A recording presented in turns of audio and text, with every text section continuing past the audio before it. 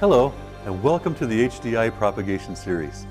My name's Harley Smith, and today I'll be introducing you to the art of cloning. Every plant grown from seed is a unique individual, even if it's the same strain taken from the same seed pack. You'll get short plants, tall plants, small leaves, large leaves, dark colors, lighter colors. No two plants will be exactly alike. But plants grown from cuttings are genetically identical to the mother plant. If given the same nutrients and grown in exactly the same environment, every plant grown from cuttings will be just like the mother. So if you have that one special plant with superior qualities, cloning is the way to go. Today, I'm going to clone a purple basil plant for my hydroponic garden. I'll need a sharp pair of scissors, a razor blade or scalpel, some cloning gel, and a tray of growing medium. There are many suitable growing mediums for cuttings: coarse sand, perlite, vermiculite, rockwool, or special potting blends are all acceptable.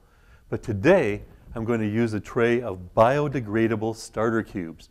Just open the package and you're ready to clone. Some even come with their own cloning gel.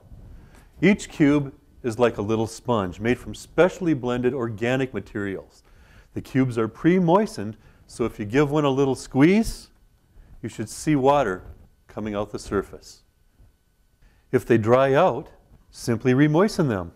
The cube should be moist, not heavily soaked, but it's not a bad idea to add a little water to the tray to keep the cubes moist and create a little humidity chamber for the clones. Next, you'll need a good cloning gel with just the right amount of rooting hormones. Pour a little into a shot glass and you're ready to take cuttings. Choose a branch with at least 2 or 3 sets of leaves and decide where you're going to take your cutting. I'm going to take my first cut here, just above this node. If you look closely, you'll notice that there are 2 sets of growing buds just above these leaves. So if I cut here, just above the node, 2 branches will take its place. So now I'll take my first cut, trim off the bottom 2 sets of leaves, like so. Cut off all but a couple of the healthiest leaves on the top here. And now I'm ready to take my second cut.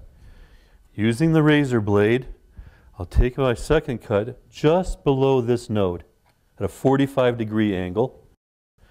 Dip it in the cloning gel so it completely covers the end, and then dip it right into my sponge.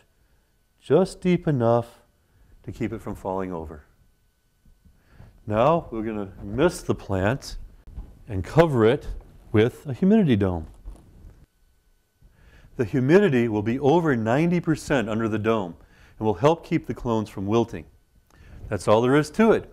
Place the tray in a warm environment under full spectrum fluorescent lamps and wait patiently for the roots to start to grow, usually about a week to 10 days. You should see condensation form under the dome. That's good. Just let a little fresh air in from time to time. Once roots begin to form, you can remove the dome and continue to grow them out until you're ready to transplant.